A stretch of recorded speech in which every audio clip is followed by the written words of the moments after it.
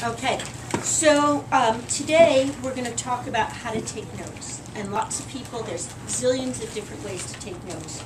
There's some very formal systems, and there's some informal systems. What ways have you taken notes in the past? In notebooks, okay. And yes, you've done a lot of notes when people are lecturing or giving a presentation. How about when you've done other research projects, like in 4th grade? How did you take notes? Last year we did this planet thing and we had to take notes on books. We got these cards and then we put the notes there. Oh. Okay, so index cards like this. Did you copy everything from the book onto the card? No, not everything, just like notes and facts. Okay. Oh. We would, like, sometimes we would get on a laptop or something to look up some information that we do not know about it, and then we could write down some facts. Okay, so you wrote down facts. Did you, when you took notes, did you write complete sentences, or did you just write the ideas? The ideas. Yeah. Okay. Anybody want to add anything else? Oh, in 2nd grade, we had the index cards, and we would take each day we would take a lesson and do characteristics or fun facts, and then we would just write down the different parts of doing that. One of the big things about research note-taking is staying organized in it. Some people like index cards because they can put them in envelopes based on whatever it is the topic is, like characteristics or habitat, if they're doing an animal. The other advantage of index cards is when you get ready to write your draft, you can arrange them in whatever order you need to and rearrange them to make your sentences and your paragraphs. Yes? I remember in 2nd grade we had this folder thingy, Yep. and then we had envelopes glued into them. Yep, and I have envelopes here too if you choose to use that method and the index cards. There are some rules of note-taking. There's 2 no's of note-taking. Number 1, know your questions. You have to know what information you're looking for. Otherwise, you're going to be stuck reading this much of a book or a resource when you really only want to know this much. And the other is know sentences. If you write out sentence on your notes, it's going to take too much time, and you're going to have it mixed. There's more danger of copying. Here's a 1, 2, 3 note-taking method. Read each sentence. Decide if it's trash or treasure. And write the treasure on your graphic organizer or your index card. No sentences. What's a graphic organizer?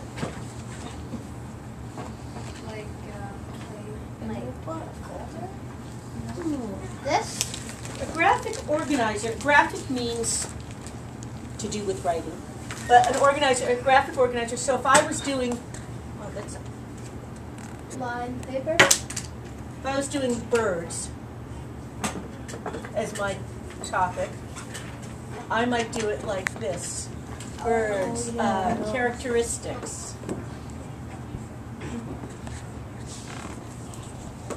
habitat, prey, characteristics, and then I would put feathers. I think you misspelled characteristics. Probably did, but I'm just getting this up here really quick for you. That's a kind of graphic organizer. Sometimes they have squares or rectangles. Sometimes they have circles and Venn diagrams. Sometimes this is called, instead of a graphic organizer, a mind map. Those kinds of things. It's just another way to visually organize your information. So we're going to talk about note-taking. On this one, talk about trash or treasure words. And this short video that I'm going to show you right now, can you get the lights up here? Can you get the lights in the back, please? Has information about trash or treasure notes. And then I have a second video that is has other ways to take notes. So, trash and treasure notes, or how to take notes for your research. I don't think this one has some. Trash and treasure. When we research, words are like the symbols on the pirate's treasure map. We only want the words that help us. Treasure words are words that answer our question. Remember, you had to come up with research questions. Trash words are all of the other words on the page that might be good words, but they do not answer my question. When you take notes, read and understand your research questions. Look for key words. Read the article or website or book one sentence at a time. Stop and at the end of each sentence. Let me go back there. Oh, I didn't go back far.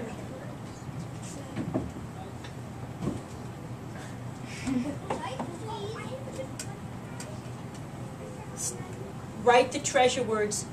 Stop at the end of each sentence this time. So if your question is, what does a poison dart frog eat? What's the key word? Poison. No. Eat. Eat. What does he eat? So that'll help you remember. You can underline it. You can just identify it in your head.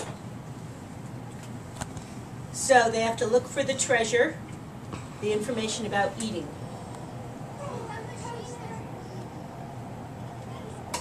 There's a lot of information on that page, but poison dart frogs are small, colorful frogs. Does that have anything to do with your question? No. Anything at all to do with eating? Nope. No. So you're not going to pay attention to it. They live in warm, humid habitats. Does that answer the question? Yeah. No. Has nothing to do with food. You're looking for food. Third one, we're looking for what does a poison dart frog eat? That's the information we want. We're looking for. Poison dart frogs eat meadow-plankton and small insects. Yes. So you might write down meadow-plankton and small insects. Or eat under the question, what do poison dart frogs eat? Do you write complete sentences? No, you don't need to because you don't want a copy from the book or the resource. Poison dart frogs got their names because some tribes in the rainforest took the poison off of the frog and put it on their arrows to make deadly weapons. Anything about food? No. Some interesting fun facts, but you might have to go back to get those. You're just answering the question about food right now. Just answering the question about food. Poison dart frogs can be almost any bright color. Does that answer the question? No. No. So the only thing you would have on that note about what they eat is meadow-plankton and small insects. That would be it. Only 4 words on that page answered the question. So you really need to know your question, know what information you're looking for, and look at that. That is something to keep in mind when you are taking your notes. This one.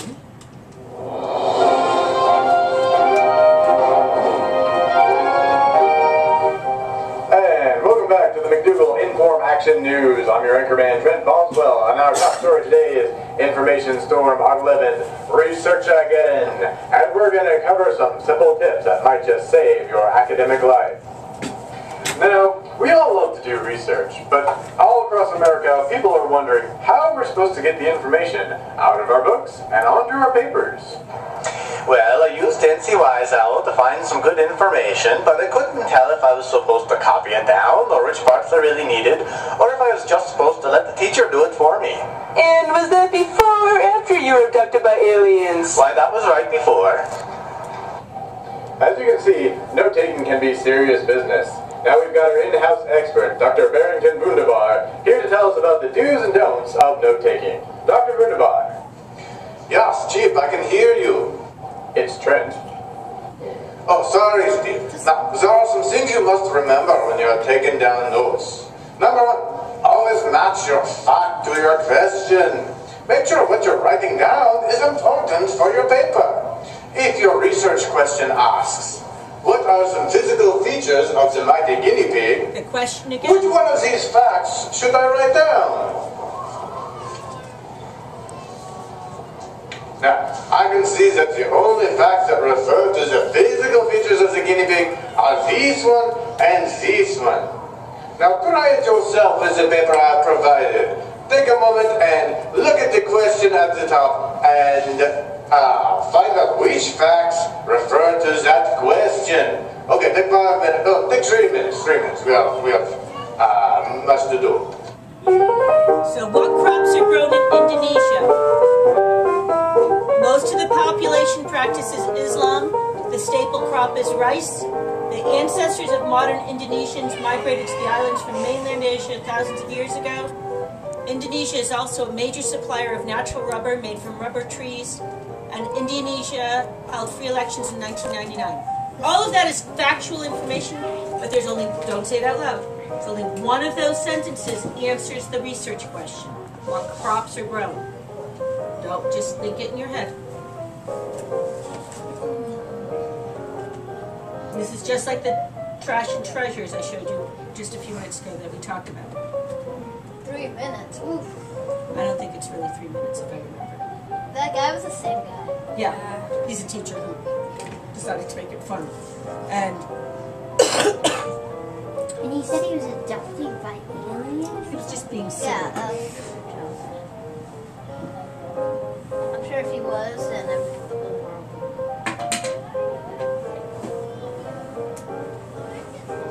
Wow, I think it is 3 minutes.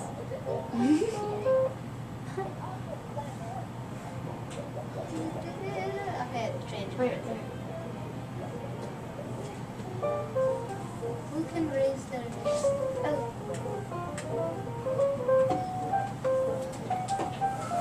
The bear, what do you think? I don't remember which question, what number it was, but I think it was the one about the props. Yeah. So with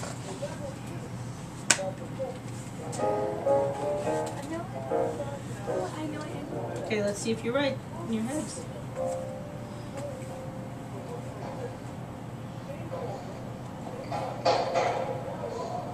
Very good. Did you have any trouble with that? Oh, if you did, do not worry. You can always talk to your teachers about it. So what was the answer? Now, point number 2. Rice one. Only write down Rice, the yeah. important parts of your fact. This is the treasure part. I do not need all of these extra words like these, and these articles here. I just need to know enough to remember the information. Now, let's pick out the important parts of this sentence. If my sentence is, the guinea pig is a diurnal animal, most active during the day, I can pick out these articles here, because I do not need them in my notes. I also know that the guinea pig is an animal already. So I just need guinea pig and diurnal. If I have a hard time remembering the meaning of diurnal, I might include the words active and day. Your notes are all about what you can understand. It is alright if they are written in short bits or have code words or abbreviations. So if I read my notes and they say guinea pig and diurnal, I know the guinea pig is a diurnal without having to copy down the whole sentence. Now you try. Look at this sentence and write down just the important parts. Now you have 1 minute. Go ahead. Okay, so what would you write down? The bassoon is part of the oboe family. Too many words. Double reed, oboe family, bass, double reed, bassoon. That's closer. Double reed. Wind instrument. Oboe. Alright, now who can tell us what that wrote? How about you? Yeah. Does the kid with the sneakers and the t-shirt? Yeah, you. I don't have sneakers. Very good. Now, I have a bit of a challenge for you. Can you look at these notes I have written down and tell me what the original fact was? I want you to write down a complete sentence using just these few words. You can tell me. Give it a try. Go ahead. Tungsten has. Oh, let me turn down the music. Tungsten has a high melting point and is used in light bulbs. Anybody have a different sentence to word that? The same information, but rewording it a different way. Tungsten is a high melting point and also used in light bulbs. Okay. Me. Go ahead.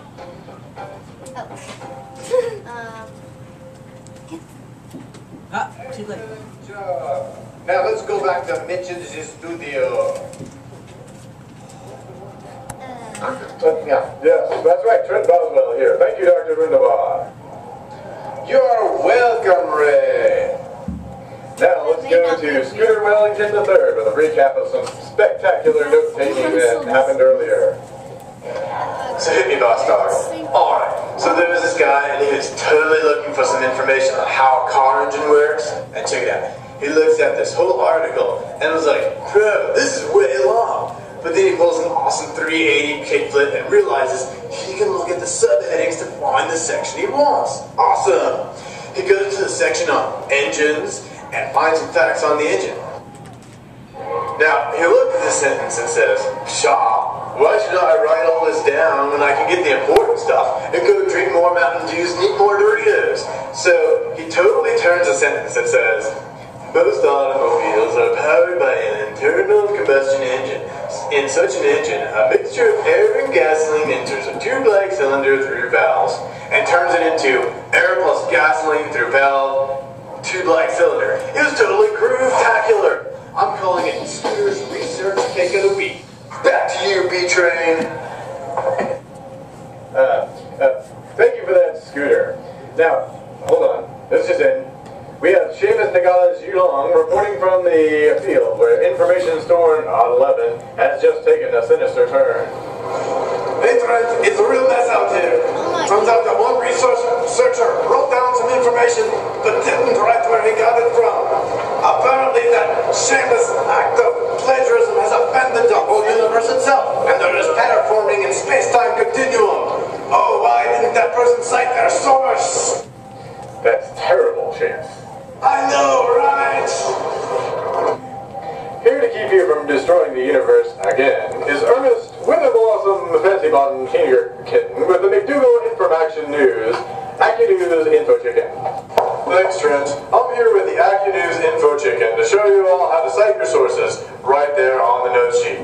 Now, you should have a copy of your T457 note-taking apparatus. And at the bottom, you'll have to find a place to write down your source's title, author, publisher, You all place of have something publication, similar to this in your copyright packet? date, or last update, and URL if it's website. So, if I got a lot of information from the book, The Little Red Hen, I would put The Little Red Hen in the title. Then I'd fill in the rest of the information. I'd fill in the book's author.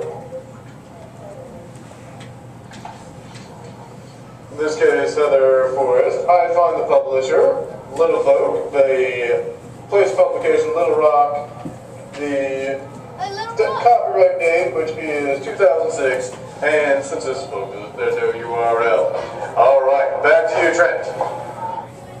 That chicken is so great! But now, to recap our top story, we've learned today that we must find the facts that answer our questions, copy down the important parts, just the important parts, and always cite the source you get your information from. I'm Trent Boswell, signing off.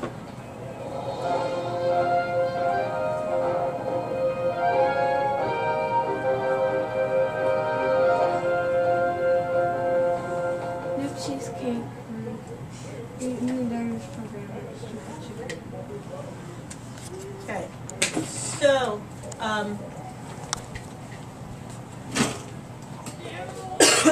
know your questions and no sentences. And the third one is cite your sources.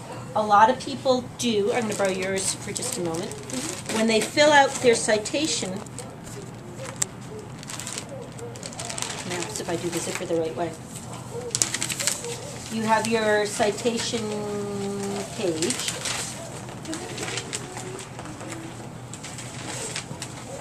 The How to Make Bibliography or Resources page. So if Meg had used this book on Orno and filled this out and put a number 1 here, then when she took notes on an index card, instead of writing out all of this information on this card, she could just put a number 1 in the corner, and then she would know that information came from this source. I remember doing that in 7th grade. Yep. Yes? The camera battery is getting low. That's okay. Well, but thank you for telling me. I'll add some new ones. Any questions about note-taking right now? I would like you to open to page 19, and we're going to do some practice ones. And we'll stop the videoing right now while you're doing practice.